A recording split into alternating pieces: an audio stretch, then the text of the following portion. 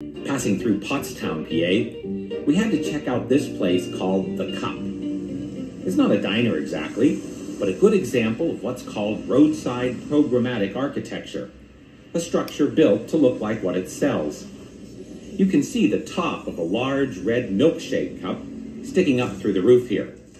The cup actually continues straight down into the little restaurant inside. You gotta work hard when you've only got 18 stools around a small circular counter, and there's a McDonald's right across the street. Ray says people thought he'd lose business to the big guys. In the 1993 Pennsylvania Diners video by Rick Sebaks, Penn Cup talked about the McDonald's across the street. It has since been repurposed into a larger McDonald's. Penn Cup is no longer there either, but it has also been repurposed into a Rita's, and they did a really nice job.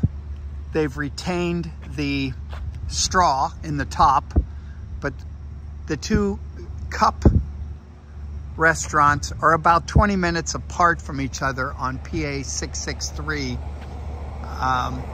north of Pottstown. This one's close to Pennsburg and East Greenville. The Cup in Pottstown is now Manino's Pizzeria, and they've retained the building very nicely, but I don't think they ever had a straw. This location, heading into Boyerstown, is a beautiful, fairly unrestored example of what the Cup looked like.